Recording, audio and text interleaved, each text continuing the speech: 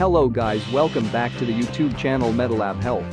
If you haven't subscribed us yet, please hit the subscribe button right now.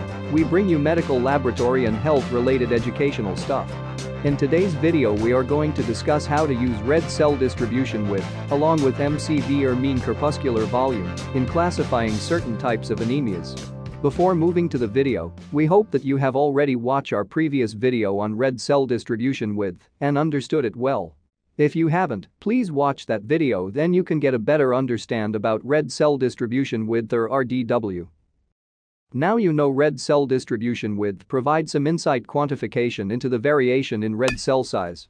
And this RDW value is derived from red blood cell histogram, and it represents either as coefficient of variation or standard deviation of the red cell histogram distribution curve. In this curve you can see the y-axis is number of cells and x-axis is cell size in femtoliters. Actually, the mean value of this distribution curve is equivalent to the MCV or mean corpuscular volume, which is also representing average red cell size or volume.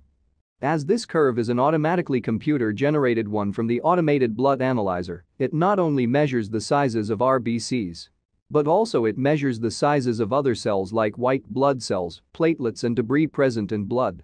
Microcytic red blood cells, large platelets and debris fall into the left portion of the curve, and macrocytic red blood cells and small leukocytes fall to the right. Hemoglobin level and size of red blood cell are two useful parameters that can be used to identify the type of anemia. By looking at the MCV and RDW values, we can deeply observe how the size of red blood cells varies in the whole blood sample.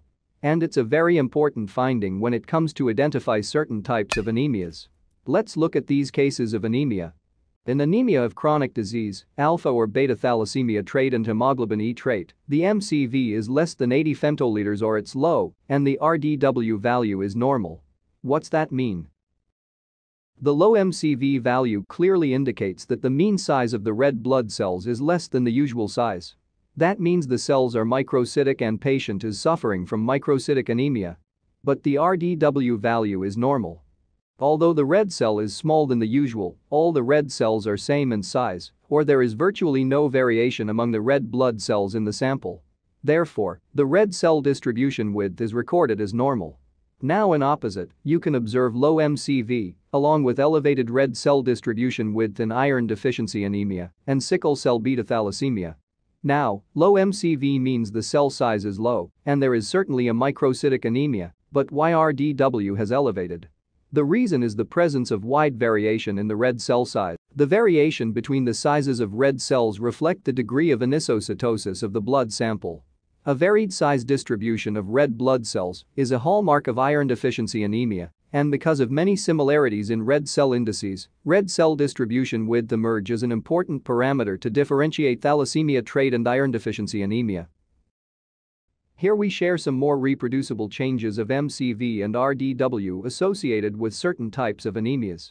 Try keep them in your mind. That will help you to diagnose different types of anemias by looking at the complete blood count